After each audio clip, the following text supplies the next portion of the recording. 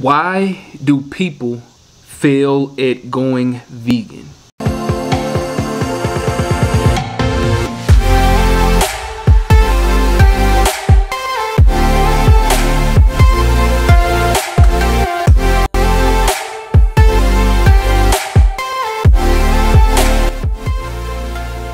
The main reasons why people fail at going plant-based and going vegan and transitioning into this lifestyle, it comes down to a few specific reasons. And I'm gonna give you 3 reasons right now why people fail at going vegan. So let's jump straight into it. Number 1 is gonna be people fail to do their research, all right? As simple as that. They don't do their research. Maybe they watched one documentary. Maybe they seen What the Health and they say, you know what? I don't want to continue to do this to my body. I don't want to continue to help the torture, the outrage of the meat and dairy industry. I don't want to, be a part of that anymore. So they say, you know what? I'm going to go vegan. And they try it out for a week. And they say, you know what, I can't do it anymore. I want some meat. I'm tired all the time. And oh my goodness, this is terrible. But why? Because they really didn't do the research. They just said, you know what, I want to do this because I don't want to cause harm, which is good. But they didn't do their due diligence. You have to do your due diligence, right? If you're going on a vacation, you plan for it. If you're about to get ready to start a new job, you go do some type of training. You have to do your research first, right? So watching one documentary isn't going to cut it. Reading one book isn't going to cut it. You have to constantly be learning about this. All the things that you need, supplementation, types of foods, what is your body type, and things like that. And that way you can actually sustain this lifestyle, all right? Number 2. People do not eat enough food or not eating enough of a variety of different things. Let me explain. Most people, when they go vegan, they say, you know what, I'm vegan now and I'm just going to eat fruit and veggies. All right. Besides the fact they're not getting enough vitamins and minerals or the right supplementation, they're not eating enough hearty foods that's going to keep them full and keep them in a healthy state. Also keep their bodies actively moving and actively working the way that they should work. Do you get what I'm saying? So you have to eat enough food, right?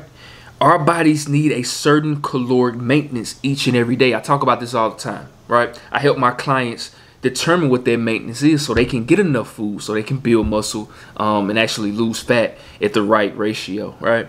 So if you're going vegan, you need to know your body type. You need to know how much food you actually need. And you can't just go around eating salads all day. It's not going to work. You're not going to sustain it. You're going to end up binge eating and reverting back to old patterns. And you're just going to feel terrible, right? So instead of eating salads all day, instead of eating fruits and vegetables all day, which are good and have their role and have their place, you still have to eat some legumes, still have to eat some grains, still have to eat some healthy fats, still have to carb up. Also, you got the plant-based options out there, plant-based meats, and all these different things that you can consume. Snack foods. I talk about the 80-20 rule. 85% of the foods that you actually need and 15% of the foods that you actually love. So you don't, hinder yourself and keep yourself from enjoying amazing, delicious, delectable foods, right? And that's how you stick to it. Now, number 3, a lot of people go vegan for the wrong reasons. Now, what does that mean? What does that actually entail? Well, I'll give you an example. When I went vegan purely for the animals. I saw the destruction it was doing to the planet. I saw the destruction it was doing to my body. But most importantly, I saw the destruction on the wildlife. How the animals are tortured, right? And I don't want to put that in my body. I don't think that's what should go in our bodies. Torture, destruction, fear, anxiety, all these different things. Cortisol. Think about it. Being tortured for 3 days. Cortisol stresses all through the tissues of the body. Then they get slaughtered and they send it off to the processing plant. And it goes straight to your plate. What are you eating? Right? But that's the reason why I went vegan. But most people go vegan because purely for health reasons. And when you do it that way, it's good. Trust me, it is good. And it is a health benefit. Don't get me wrong.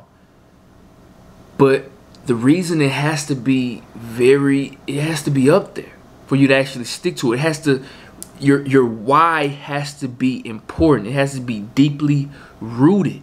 Because if not, when it gets hard, when it gets tough, when it gets difficult, when you don't want to do it anymore, it's going to be easy to revert back to old patterns. So your why has to be strong enough.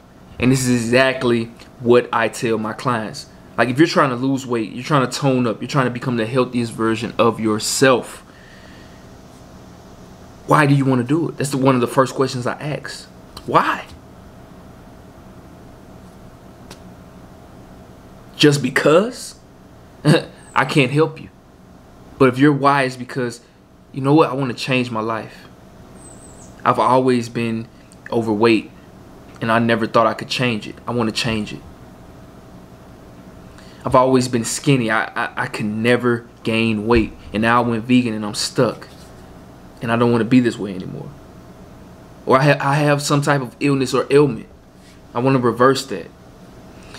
The why has to be strong enough. And the same thing applies to going vegan in every other area of your life. If you are wanting to accomplish something or do something or change the vehicle direction of your life trajectory, the why has to be important, and you have to be very diligent at that and know why you're doing something. And that's how you do it, all right? So if this video was any value to you, please comment below the most valuable part. If you have questions, send them to me on Instagram at Fueled by Plants with 2 Z's at the end, all right? Till next time, fuel yourself, don't fool yourself, and peace out. Hey, thanks for watching the video. If this video was any value to you whatsoever, please like, comment, share, and subscribe. Also, if you are struggling on your fitness and health journey and you need help, I want you to click the link below right now. Schedule a free consultation call with me, all right? Absolutely free, no strings attached. Also, if you just need some tips, join my free Facebook group for vegan beginners and people who just want to be around like-minded individuals, all right? So, till next time, fuel yourself, don't fool yourself. Talk soon.